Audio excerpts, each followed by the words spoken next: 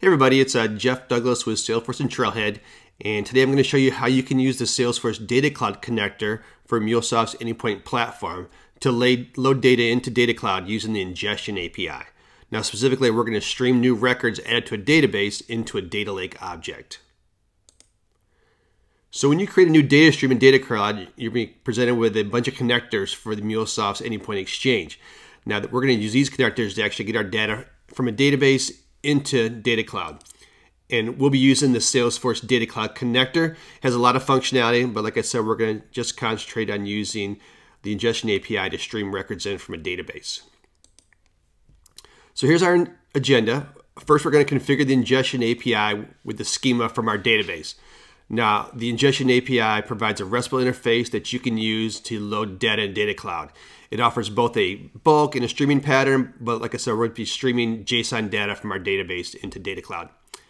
And next, we're going to create a data stream for our connector. And this also creates an associated data lake for all of our records. And we'll also need to create a connected app that the MuleSoft connector will use to request an access token and make the actual API calls. And finally, we'll create a Mule application. We'll configure this Data Cloud Connector, and then we'll build a flow that calls the Ingestion API when new records are added to the database. Okay, so first thing we need to do is set up our Ingestion API. We'll go in the Data Cloud Setup, and we're going to go down here to Ingestion API. And we're going to go ahead and create a new one, and I'll just give it some name. We're going to look at events for my company, Goat Mowers. So, and we have, like I said, we have a lot of records in database. So this is what our database looks like. We have a goat ID, the name, that we're going to rate these goats, of course, and we've got a created date. So here's what our schema looks like. This corresponds to what we're going to do to upload for the schema. So the schemas that get uploaded for this Ingestion API are based on YAML. So this is my goat ratings YAML file. We have our ID, which is a number, the goat type, the goat name, which all corresponds to, let's move over here. We'll see how these correspond in the schema for the database into my YAML file. You see for the created date, it's a string type, and it's formatted as date time. So now we're going to go ahead and we're going to upload the schema. And there's my schema right here. And you can see this correlates to what we just saw a second ago. It read that YAML file based on our schema. And let's go ahead and create that. So we're going to go and save that. And then our file's uploaded successfully. And now we'll go back over here and we'll look at our data stream. We'll set up a data stream now. So here is the data stream. We're going to use the Ingestion API. Going to choose that. And then we can look at the Ingestion API, look at the events. Here's our source API. And we've got the goat ratings. We're going to hit next. And now we're going to choose, and this we're going to choose engagement. We don't have any, engagement is kind of like the data you stream. So we're going to have ratings that are associated. So we're going to choose engagement. If you want to do profile, that'd be some information about a certain contact perhaps. And now we have engagement. We have our primary key, so we know what records are coming in. And we have a date time field that is required when we use an engagement. So we're going to say created date. And then we're going to, there's our data streams deployed. And you can have multiple data streams in here at the same time. We're going to create different objects. And then we get our data stream was deployed. So there's our name for our data lake that we're going to actually be streaming records into. You can see these are the fields here it's got in here. So we got our IDs, all the fields that came over from the schema of the database.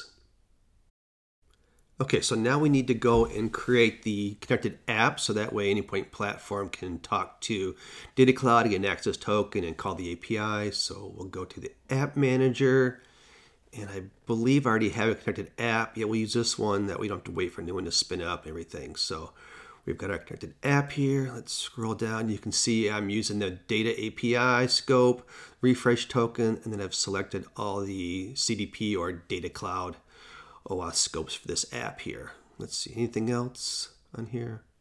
Looks pretty straightforward. Okay, so now we have to go and manage, and I think I have this set up that way. The admin pre-approves users. Yes, so we have to create a permission set. And I believe I have a permission set already set up here. Let's see. Yeah, there we go. The Anypoint CDP connector is our permission set, and I believe I only have assigned to this the connected app.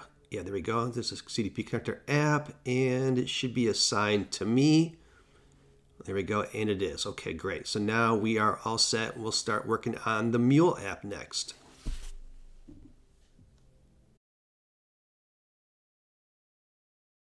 All right, so we'll jump over to Anypoint Studio here. So Eclipse-based tool running locally.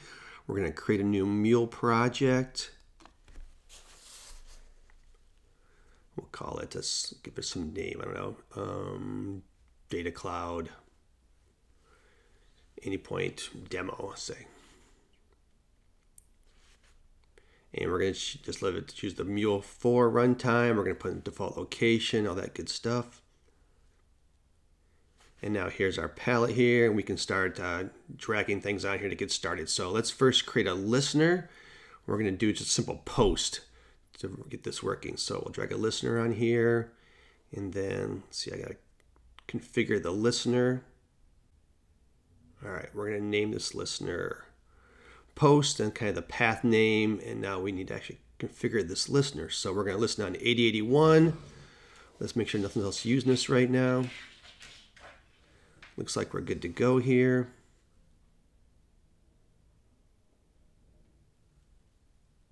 All right. If I hit the right button, that'd be great.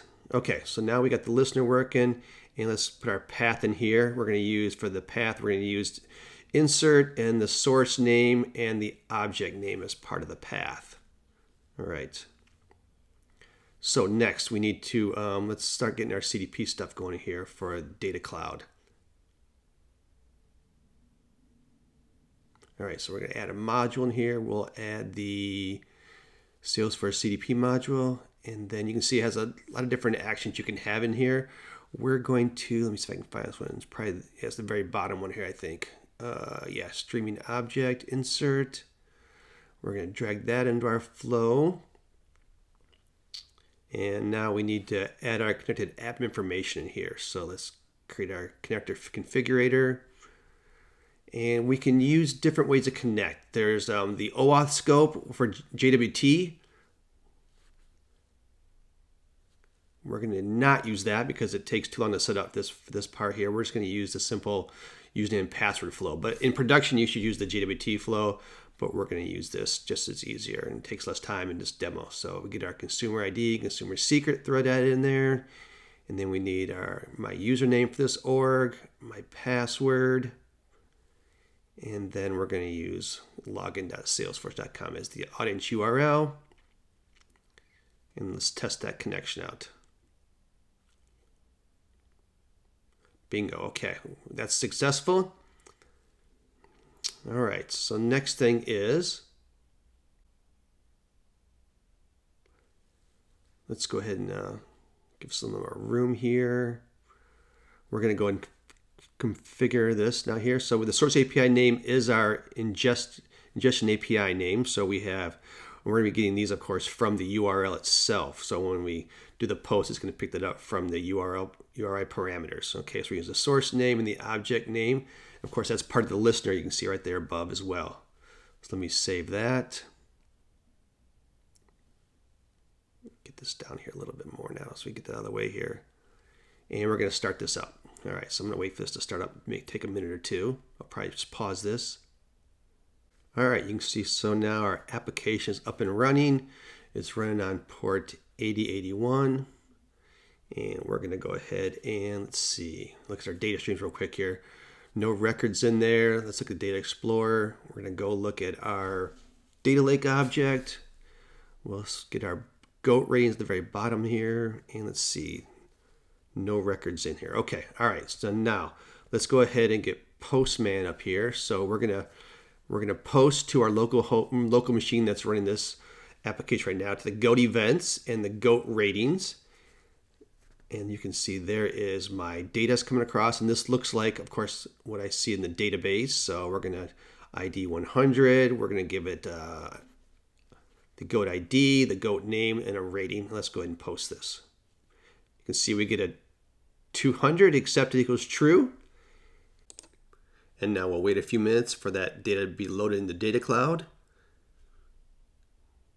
And once we're back, let's go back into the Data Explorer, refresh this, and there we go. There's our record that we just posted.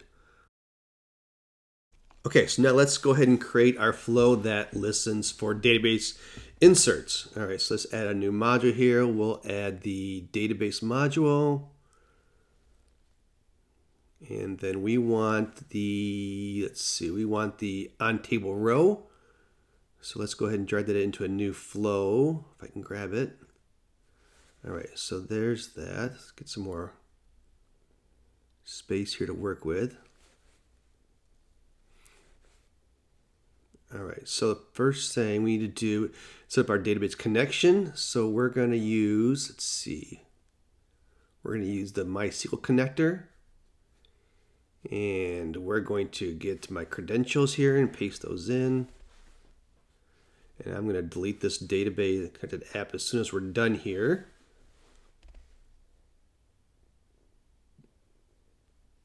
There's our ports, 3306, our user, and finally get the password and the database.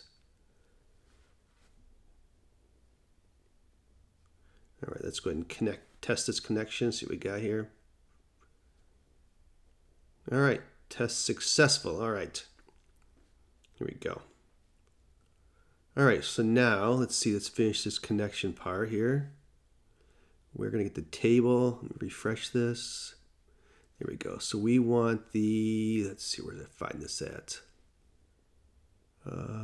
Goat ratings, here we go.